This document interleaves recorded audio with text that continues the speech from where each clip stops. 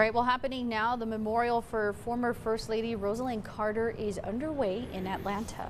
Of course, she passed away last week at the age of 96 years old. President Biden and First Lady Jill Biden are both there at that tribute ceremony in Atlanta, Georgia.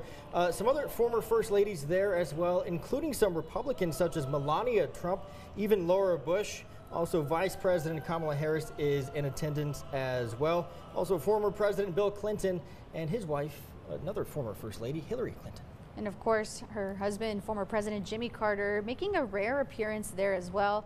You know, he's last been in hospice care for the last 10 months and hadn't really been seen in public since September.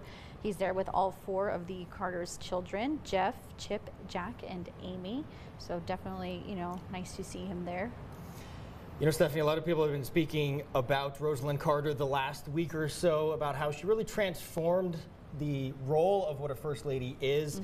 And Jimmy Carter, he served just 1 term in office, but a lot of his legacy and Rosalynn Carter's legacy happening after they were out of the White House, including in 2002, Jimmy Carter was awarded the Nobel Peace Prize. Rosalynn Carter always by her husband's side throughout all of this. A huge part of the Carter Foundation, which continues to give back. Of course, the Carter family, also known for their ongoing work with Habitat for Humanity as well. That's right. Rosalynn spending most of her, her life working alongside her husband on humanitarian projects, and a big advocate for mental health reform and destigmatizing mental illness. Definitely lots of work in their community through their lifetime, so for sure.